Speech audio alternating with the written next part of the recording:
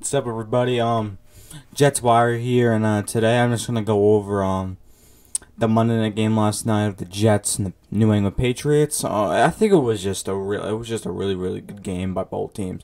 There was just a lot. There was scoring, like the Jets would score, and then the Patriots would score. Like it was just like I understand that the Jets are 0-9, but last night I was actually looking forward to seeing that game last night because I felt like it was gonna be a really good game, and it did. It was a really good game.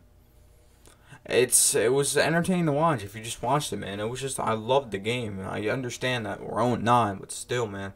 And you just see all these young guys showing up. I think the future is bright for these guys, man. It's just 0-9. A lot of Jet fans last night were getting nervous about us winning, and I understand. I understand if you want Trevor Lawrence now. I understand because this great draft class we have, you see, like Mekhi Beck, even though he got hurt last night, but he was still having a decent game last night. Denzel Mims, he continues to show up. Unfortunately, Quinn Williams was out last night, but he should be good to go in 2 weeks against the Chargers. So I think we just gotta keep on going, man. We got 7 games left. A lot of us want to go 0. A lot of Jet fans want to go 0-16. I know, cause like these receivers last night. Oh my!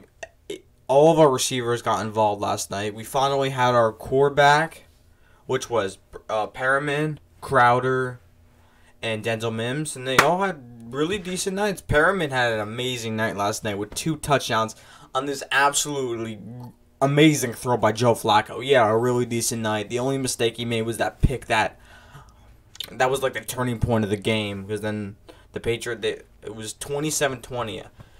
It was like a little designed play. Like on the first play of the drive, we just throw a deep ball to he was trying to go to Mims, and then it was just a little overthrown, just a little bit.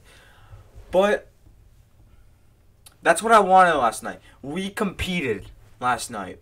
We were playing a good defense. We competed.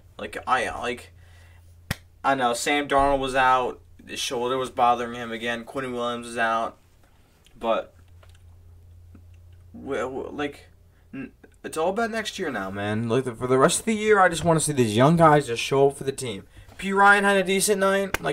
These guys got to show up, and I like this. You see, cornerback Bryce Hall made his NFL debut last night, and Davis, that was actually a BS call on the hit on Cam Newton. I think that was just a clean hit. I don't really understand why they called it a flag.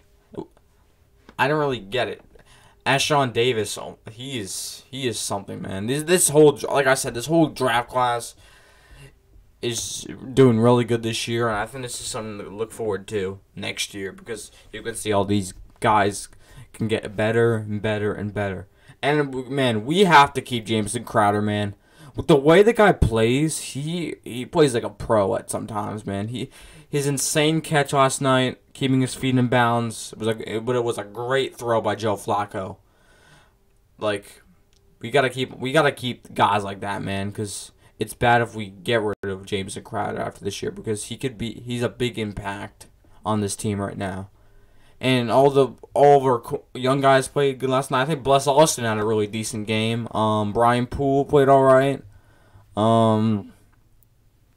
Yeah. We just gotta keep on going, man. It's just I want to compete the rest of this year. That's literally all I want. Hopefully, Sam Darnold will be back against the Chargers, so this week's the bye. And I don't know if we're going to have the chance to get rid of Adam Gase this week. We're just not sure yet. But we'll see. There were a lot of rumors that he was going to get fired because it's our bye now, but he's got to go. He's just got to go. That's all I'm going to say. He's just got to go.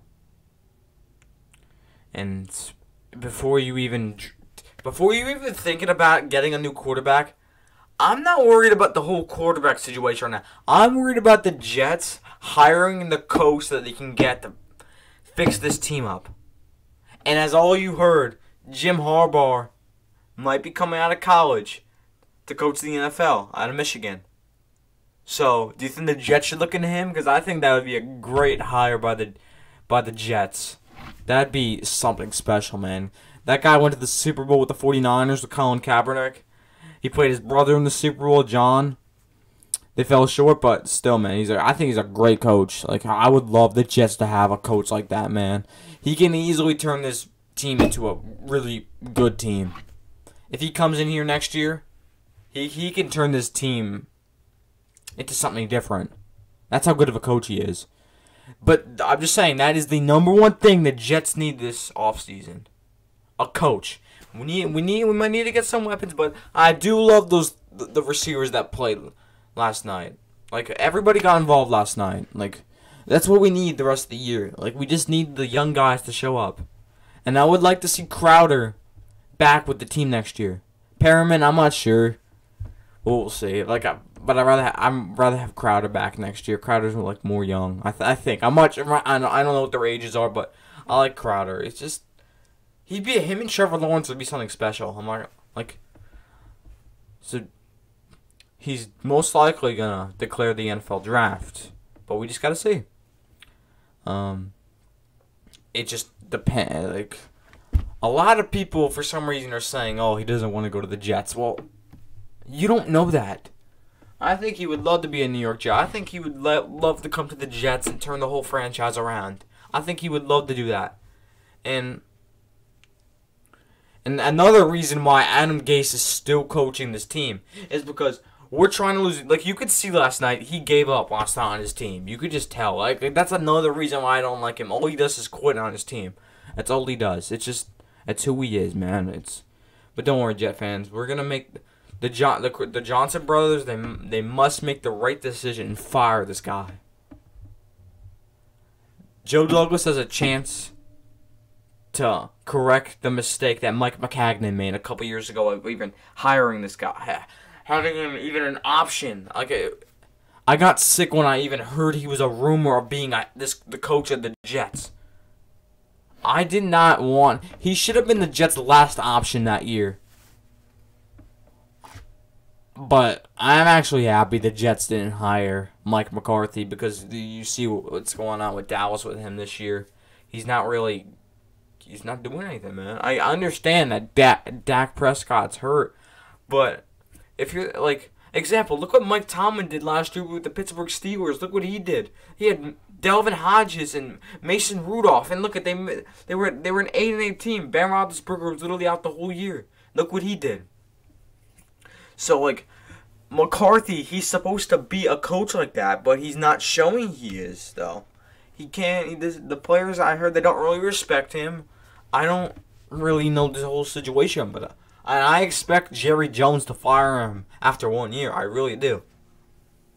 So yeah, just last night was actually that was one of the best that was by far the best Jet game I watched all year. Literally, that was literally the best Jet game this whole year.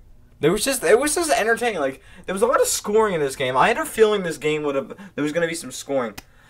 And Joe Flacco, like I said, he had a good night. He got 3 touchdowns. Brashad Perriman had 2 touchdowns. Crowder had this amazing catch. It's in the defense. You could tell at the end of the game the defense just gave it up to them. Like, again, this team, they're literally they're playing to lose. You have to realize that. This Jets team this year, they're planning to lose.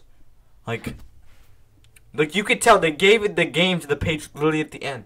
When the Patriots picked off Joe Flacco, Jets literally gave them the game. Literally. They literally said, "Here, Patriots, win the game." And they did. And yeah, so it's gonna be. We got 13 days off, and then we gotta go play the Los Angeles Chargers in Los Angeles. Looking forward to that. We're gonna see their new stadium. I'm looking forward to it. So yeah, hope you guys have a good day. Subscribe to JetsWire Official. Follow my Insta account, Jets_Wire. And don't forget to hit the like button and subscribe.